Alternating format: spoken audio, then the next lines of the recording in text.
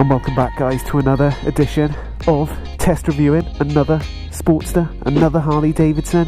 It's really busy here at Shaw's today, so just managing to get on this bike. So what we've got in front of us today is a 2018 Sportster SuperLow 1200T. And do you know what? I know what you're thinking. You're thinking, this is not your typical type of bike you go for, Mark.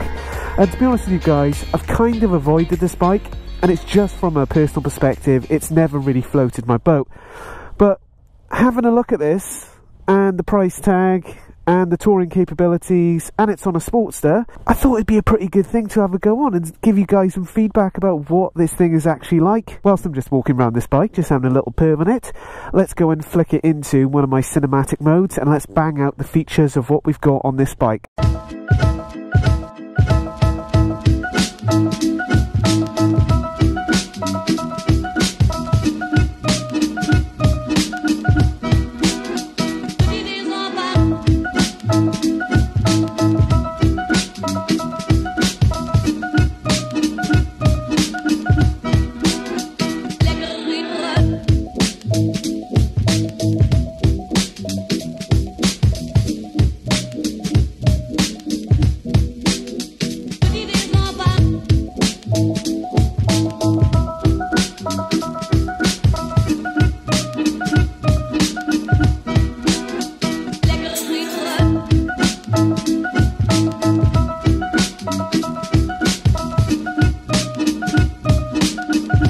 I'm back in the room. So the first thing I want to point out, guys, is that from a personal preference, I would be taking this windshield off. It actually looks a lot nicer, a lot more aesthetic with that windshield taken away. But obviously, we're doing a test review, and the bike comes with a windshield, so I've got to keep it on. As in all my test reviews, we've got to look at the features and obviously therefore the benefits of this bike. I just want to show you with this bike the pre-adjustable suspension, which is a really nice feature. So it's just in here. To lighten the load, you turn it to left. Now this has been adjusted already to my body weight, so that's all done. The thing to look at then is the panniers. So it's quite a simple mechanism. Open it up, and you've probably just got about enough space for a few days trip. But overall they feel pretty good. I guess they'd be quite nice and waterproof. So the other key feature that I want to point out about this bike, and I have to sit on it to demonstrate. The term they use for the bike is...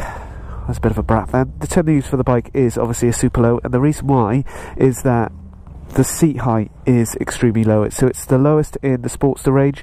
I believe it's around 705mm. So ultimately what that means is that you can have guys or girls that are under 5'5", being able to sit on this bike and have both feet planted. Now I'm 5'9", and this is super small, but what it means to me then is that I'll be able to throw this thing around quite a fair bit. So now what I want to move on to is the sound of this bike. As I always mention in my reviews, this bike is stock, so therefore the sound is not going to be great. And as with most Harley Davidsons, a lot of the guys and girls will opt for a stage 1, which comprises of a change of exhaust, a mapping done on their bike, and usually a change of air filter as well. So let's hear what this bike sounds like. In 3, 2, 1. So as you can tell, guys, the sound of it is not great, and the first thing I've always done with a Sportster is enhance that. Let's give it a bit of a brap.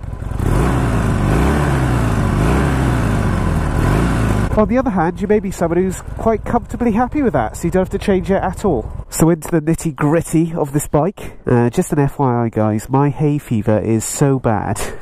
And I know this is probably going to gross you out, but I have got 2 pieces of tissue stuck up my nose to get through this review. So you guys better hit that like button, because I am seriously suffering.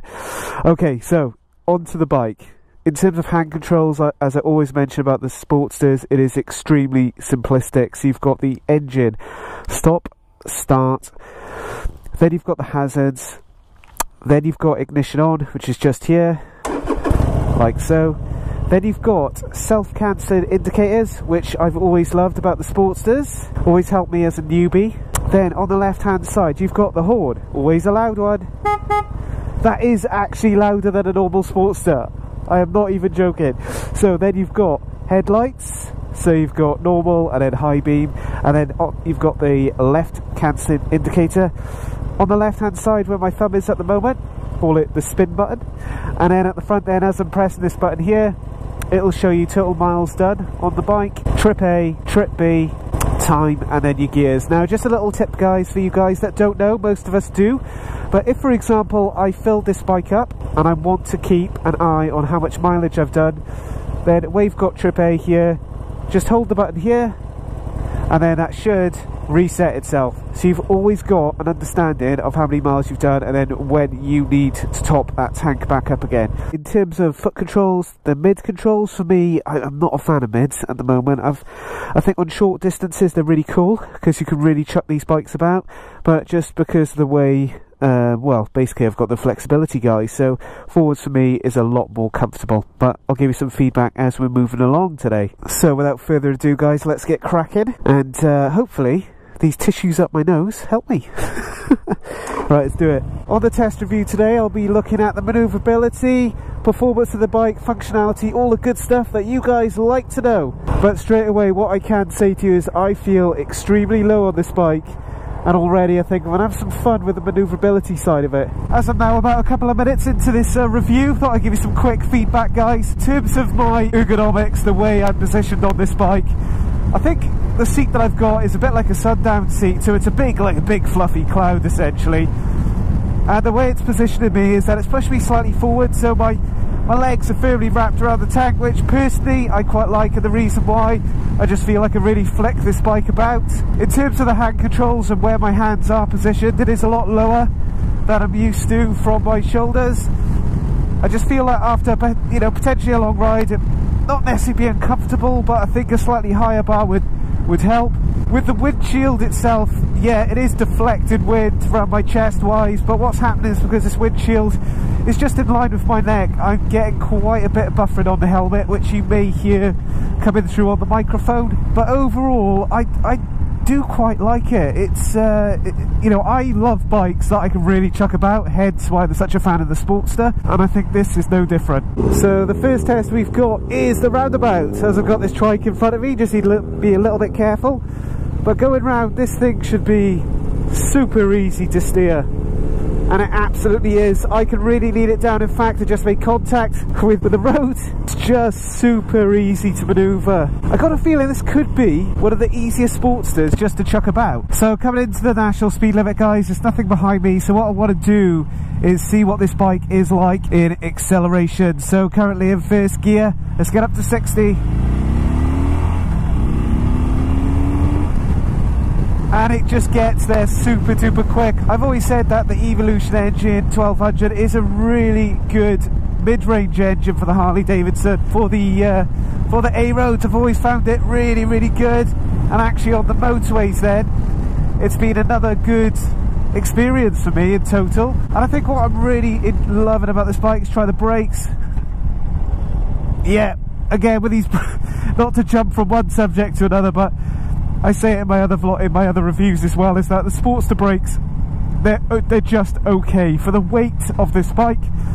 You'll be alright on it. It's got ABS. So coming into another national speed limit, I want to get up to 60, and the next test I want to do, and this is actually really relevant for the bike, is understand how much vibration is coming through those handles. And one of the reasons why I look for vibrations in the handlebars is that on long touring journeys, you know, that's going to lead to muscle fatigue. And you want to have a real pleasant experience when you go in on long journeys, which this bike is aimed at doing. At 60, it's quite a windy day today as well, guys. Getting up quite a bit of buffering from the head, but in terms of the vibration at 60, minimal amount, hardly anything through the foot pedals, which is another thing that you should be looking for. But overall it feels okay. I just think with a windshield, well, if you want a windshield, you need a taller one. Unless you are 5'5", therefore you would sit shorter on this bike. Next part of the test we move on to is the suspension test. Let's see how she feels over here. Okay, so I've been recording previous experience about the rear suspension anyway, up until I've mentioned it just now. And what I'm noticing at the moment is that I probably need to adjust the suspension a little bit more and get it lighter, because it is still very, very stiff at the moment. And I feel once that's done, it'll be a much better experience. But guys, here we now go into the twisty part of my test. This is where most people start covering their eyes on their iPad when watching me. What I'm noticing about this bike is because it's so low, you know, I can really tuck into those bends and actually feel super confident. The grip feels good on the bike. Now bear in mind this is a relatively new bike, so you know, you've got to give time for those tyres to embed in. And I can imagine if you're a smaller rider, you want something you feel super confident on. And this could be the bike for you guys. I think you just got to try it out. Coming up to my favourite part, this is where we get a little bit of air. Here we go. Way! Beautiful. Then coming into the next part of the test, which is the tight chicane. So it's a hard right, hard left. Speaking of hard, the suspension is pretty hard. But brake in nicely. Everyone watching me. And then sharp left. That's pretty nice. Couldn't give it a lot of beans around there. Got to be a little bit cautious. And then a sharp right. Hitting the pegs. Wait. I'm thinking in my head at the moment, guys, who or what would be the type of person that buys or goes for a bike like this? And I think it's someone who's really looking for a value Harley-Davidson Tourer. And that's the only way I can put it, because with the features that you've got on the bike, the bigger tank, the panniers, you know, and it is a Sportster, this would be a minier version of the Softail, of the Sports Glide, as an example. And just, I think this price is in at just over £11,000. You know, it's a good value for money bike for that, for what you get. And I think you've got to like chrome as well, obviously. You know, can't leave out you chromosexuals. Coming into the final part of the test, it's the A-road test. So this is what I'd class as your motorway mileage that you would do, and especially on a bike like that, it's even more poignant to see what it's like.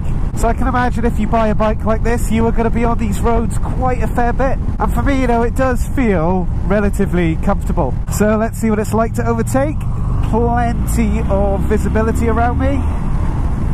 And yeah, as I say, on the A roads, it's just got enough power to do all the things you want it to do. And as I previously mentioned, you've got none of minimal vibration coming through the handlebars. There's a little bit coming through the pedal at the moment, but it's nothing that would stop me from thinking this is a good bike to buy for the functionality of touring at a value for money level. So let's get down into the nitty gritty. What did I like? From a functionality perspective, if I thought about, right, if I want value for money, can't afford a Softail, I want something with panniers on and a larger tank and something that looks quite cool when you take the windshield off, then this is definitely like that bike. I feel it's got so much to offer. And then you've got to remember, guys, with the Sportster, you've got so many options with the customization part, so you can make this look your own. So the big thing for me is the functionality that I absolutely love. I feel that the windshield, from my perspective, I'm 5'9", it needs to be taller, just so I don't get that wind buffering on the helmet. Maneuverability is fantastic. Again, this thing is so low you can just chuck it all over the place, and it's definitely aimed at that shorter rider as well. But just remember, if you're a taller rider, because I get a lot of questions around, will I look stupid, you could always apply some forward foot pegs on this, and that would look really cool. A lot of the gripes you get from Sportster riders is usually about the range they can do on their tank. This thing just solves the whole thing. I think another great pointer is that you can take a pillion quite nicely on this bike. You know, it is designed for that. I think what I'm not a fan of from my perspective is the mid control. So that's it really. I think, you know, aesthetics, I've kind of mentioned that in my pros. It's not the typical Sportster that I would go for. But again, Sportsters are very specific to the person of likes and dislikes, and you can just customise the shucks out of it. Other things that I'm not too sure on is the rear suspension. I'd like to perhaps do some more testing on this. But it does boast about having great suspension, and for me, I just haven't really felt that today. And I've got to be honest about that feedback. But yeah, overall, I think it's a really good functional bike, and that's the main thing. That's why I guess Harley have done a bike like this, because of functionality, touring capability at a value for money level that's less than a Softail. So they've done it. Not much more to add there, guys, but as always, thank you very much for watching. But you know, guys, I appreciate all your support. Make sure you share, like, subscribe even, and tell your friends about my channel. This is Motonewbrider signing off on a pretty busy Harley Davidson day. Take care. Peace.